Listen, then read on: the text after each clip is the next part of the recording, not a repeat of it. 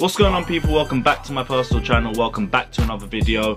Coronavirus has ruined everything, and we kind of knew this was going to happen, but the day is finally among us. The Premier League matches have been suspended until April the 3rd. The Premier League have just announced this today on their official website. And the Premier League originally planned for all fixtures to go ahead as normal this weekend without any changes. I can't even lie, I was really looking forward to Villa away because I thought it was going to be the last game of football we get to see for a while. But I understand, health matters first. I completely get it. I'm not here on a video crying that I'm not going to Villa. That's stupidness. But within hours of that original announcement being made that the Premier League fixtures would go ahead as normal, Mikel Arteta was found positive for coronavirus, which was probably the last news that anybody wanted to hear. And then we got hit with a second one, which is one of our players now. Callum Hudson-Odoi got announced positive for coronavirus, I think 2 hours after the Arteta news came out as well. And this news has forced an emergency meeting in the Premier League today, and I don't think that meeting even lasts very long because now all Premier League games are suspended till April, all EFL games are suspended till April, which means all the Championship, League 1 and League 2 games are gone as well. FA Cup's gone as well till April, Women's Super League's finished till April, and FA Women's Championship matches have been postponed as well. Now originally UEFA were going to close off just the Tuesday matches, but now they've postponed Champions League football and Europa League football altogether, which is just basically means all of football's been suspended in the top 5 leagues. Again, it's understandable. This virus has grown at a mad rate over the last couple months, and completely understand that health comes first in a situation like this, so you just gotta roll with the times. Now, Chelsea FC reported that Callum Hudson-Odoi displayed symptoms of a cold on Monday and he was sent home as a precaution, but then he was found positive yesterday for the virus. Hudson-Odoi left a message on Twitter, which I'm going to leave here right now. Hi guys, as you may be aware, I had the virus for the last couple of days, which I've recovered from. I'm following the health guidelines and self-isolating myself from everybody for the week. I hope to see everybody soon and hopefully be back on the pitch very soon. Take care.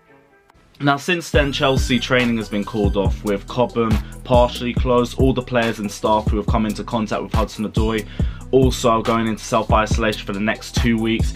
And well, when it comes to Premier League, it makes complete sense. I mean, with Arsenal now, Mikel Arteta has been found positive. All of their players also need to go into self-isolation for the next 2 weeks. Anyone that's played Arsenal over the next 2 weeks is going to be a little bit worried as well.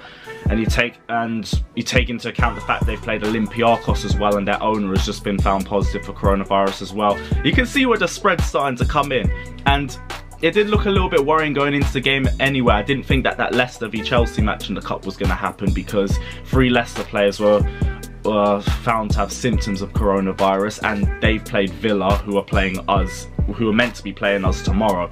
So you see how it all starts to fall into place, and how the infection could start to spread a little bit. Manolo Gabbiadini found positive of coronavirus. He would have played against a bunch of different teams over the last 2 weeks as well, and it could spread as well.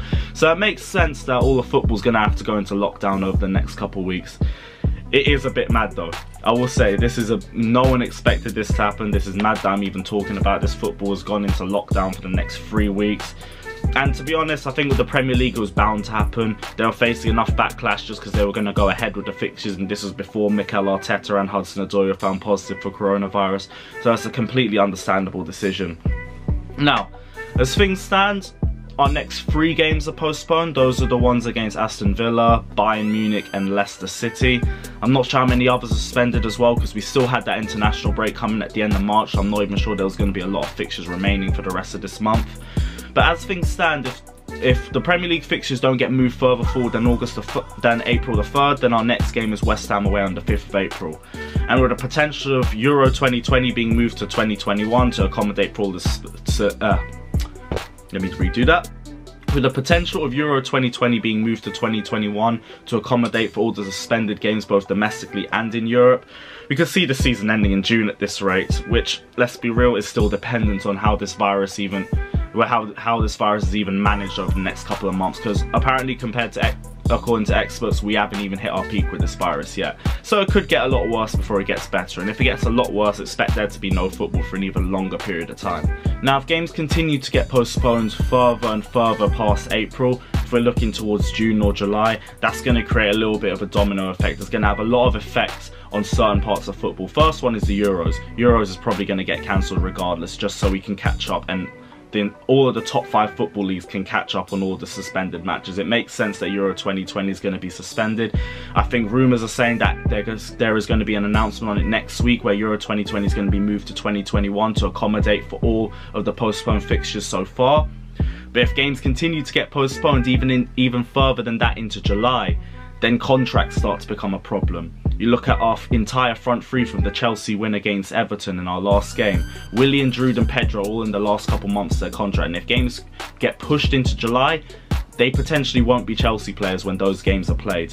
Now, that's going to be a problem for us in terms of our lineup and everything, but it's also going to give them a lot more leverage when it comes to contract negotiations. Willian wanted a 3-year deal for his new contract. Chelsea only want to give him 1 or 2. You know what Chelsea are like with over 30s anyway. Same thing with Giroud and Pedro. Now Giroud, I think, is going to be more willing to sign a new contract. We know he's happy to be a bit part player, but as long as he gets some sort of game time. Pedro, I personally think it's his time anyway, so Pedro will probably be going anyway. But contracts are going to start to become a problem, and it's ain't just going to be Chelsea, it's going to be a problem all over the league. Loanies as well. Now I'm not sure how much of a problem that is for us this year because of the transfer ban. I'm not sure how many loans we made in or out, but there's still going to be an issue for that throughout the rest of the league as well. One positive for us though with this issue of contract negotiations is that when we hit July 1st, Hakim Ziyech will be a Chelsea player. Now I'm not sure if he's going to be registered to play Premier League games or not, but with this whole coronavirus situation, everything's moving mad, and personally I think anything's possible. Ziyech would legally be a Chelsea player from July the 1st, same way that when July 1st hits, Giroud, Willian and Pedro could potentially legally not be Chelsea players and not have to play any games for us, and we'll also be able to look for another club as well. There's a lot that is going to become a lot more complicated because of coronavirus, and it is just throwing a spanner in everything. But guys, let me know your thoughts are down in the comment section below. Take care guys, I can only really say that. Take care, wash your hands, be safe, and I'll see you for the next game, whenever the next game is. Up the Chelsea.